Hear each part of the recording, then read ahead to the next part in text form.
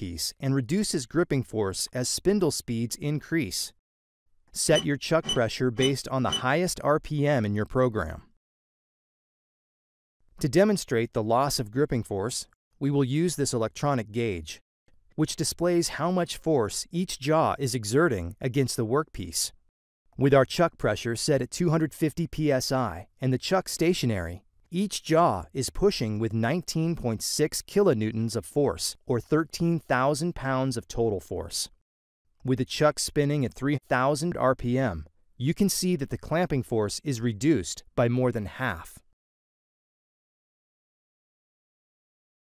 Now that our preparations are complete, we can use the Haas intuitive programming system to set up our jaw boring operation.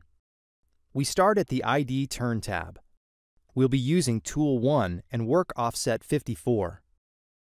We leave Z starting point set to 0, so our boring cycle will start at the face of the jaws, where we set our G54 offset. We set inside diameter to 2.2 inches, just clear of where the insert will start cutting.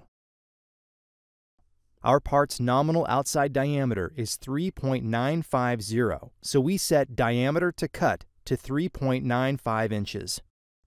Cutting our bore to 1 inch deep will give us more than 1/3 part length grip. We set the remaining values conservatively based on the insert we're using to cut these steel jaws.